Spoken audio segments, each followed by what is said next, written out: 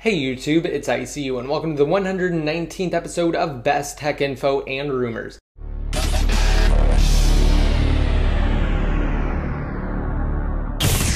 Now to start off, I just wanted to discuss the giveaways really quick. So as many of you know, I am holding a giveaway in collaboration with iCrackUriDevice, and it's an iPad mini giveaway. Now to enter the giveaway, all you have to do is go to any of my videos, rate them up, and leave a comment down below in the comment section with the key phrase free iPad mini contest. And once you do that, you'll be automatically entered. Now of course, yes, you can enter in this video. However, we are concluding the giveaway soon, actually this Sunday. So be sure to get your entries in before then. Also, earlier this week, I did announce that I am holding a new giveaway in collaboration with the members of iPod Uplink and Jailbroken Nation. Now we're giving away a new 4th generation iPad, and in order to enter to win that, all you have to do is go to any of my new videos and rate them up, and then just leave a comment down below in the comment section. And it doesn't need to have a key phrase, it just has to be a relevant comment and you'll be entered that way. Now of course, there are a couple of other requirements that you have to meet before you can enter to win the 4th generation iPad, so just make sure you watch that video first. You can check it out down below in the more info. Once you have all of the details, you can come back to this video and gain an entry. Again, gaining entries is very simple, so just make sure you watch that video if you haven't already. Alright, first, earlier this week on Monday, December 17th,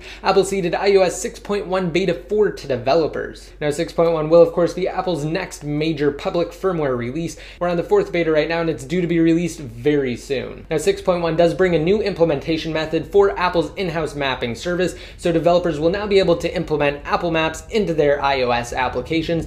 Now it also brings minor changes to Safari, and it improves how Passbook handles boarding passes. And also, speaking of firmwares, just a day after Apple seeded 6.1 Beta 4 to developers, so Tuesday, December 18th, Apple released iOS 6.0.2 exclusively to the iPhone 5 and the iPad mini. So users with those two new iOS-based devices will be able to update to 6.0.2. Now it only really addresses one thing, and that's a bug that could impact Wi-Fi. So we have an unnamed bug that's fixed in 6.0.2, which again is only available for the iPhone 5 as well as the iPad mini. Now after 6.0.2 is released, I made a video and I went into depth on the new firmware. I discussed how Apple hates fragmentation and that they most likely release 6.0.2 to prepare for 6.1 so that everybody will be able to use the over-the-air update feature. Again, I also touched on 6.1, the 6.1 Beta 4 firmware, as well as 6.0.1 and iOS 6 in general, as well as basically just general information for the iOS 6 jailbreak for all iOS-based devices. And I did also bring up the fact that POSIX Ninja is actually working on a boot ROM-based exploit jailbreak that will encompass all devices powered by either an A5, A5X, A6, or A6X processor, which does include all current devices that can run iOS 6. So if you guys want more details on everything, again, from 6.0.2 to 6.1 to information on the jailbreak, just be sure to check out that video. I'll have a link to it down below in the more info, as well as in an annotation form on the screen right now if you're on the desktop version of YouTube. Now speaking of 6.0.2, numerous iPhone 5 as well as iPad mini users who have updated to the new firmware have noticed that their battery isn't lasting as long as if they were on iOS 6 or 6.0.1. Now this is likely because the unnamed Wi-Fi bug that Apple fixed now causes the device to search harder for Wi-Fi networks. So if you have Wi-Fi enabled, it's likely that your device's battery just won't last as long and you won't get the battery life you're used to. However, other users have reported either the same battery life or even better battery life than when they were on a previous firmware. So it seems just kind of like a fluke thing, and it's definitely inconsistent and hard to pinpoint which devices will experience the issue unless you actually update to 6.0.2 and test it out for yourself.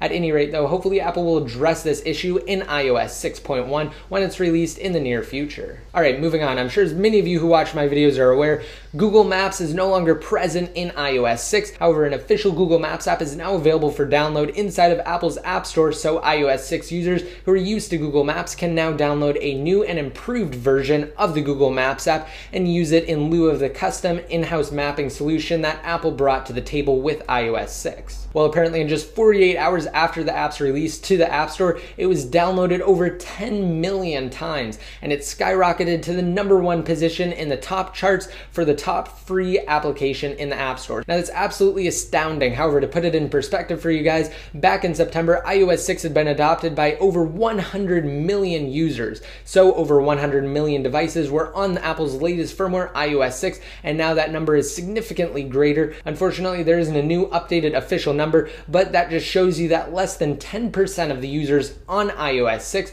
have actually downloaded the Google Maps app. Now, I've actually found myself using both applications depending on where I go and depending on what I need the app for. All right, moving on. Mobile Futures actually collected some really interesting information on the entire mobile industry. Now, there are two key statistics that actually stood out to me. The first one is that Apple sold more iOS-based devices in 2012 than they've sold computers in the entire company's history. So that's beyond amazing for Apple, and it just shows how many users are still buying iOS devices. And the second one was even more impressive. It's related to the iPhone 5. So when 2012 comes to an end, the iPhone 5 will have been available on the market to the public for about 3 months. And it's estimated that in 2012 alone, the iPhone 5 will increase the approximately $15 trillion US economy by about 0.5% or $75 billion. Now that's just one phone, one model from Apple. All right, and finally, also earlier this week, I did release a video on the 27-inch iMac. So yes, I finally received my 27-inch iMac,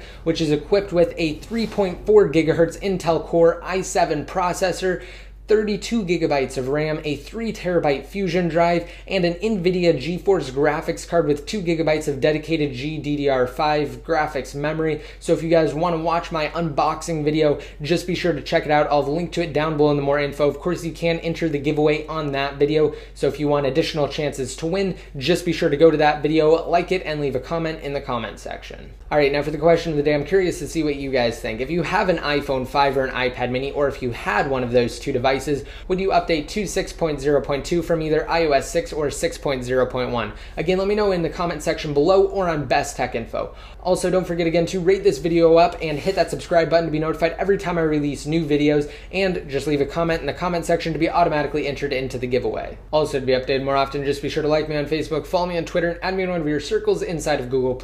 And until next time, this is ICU signing out.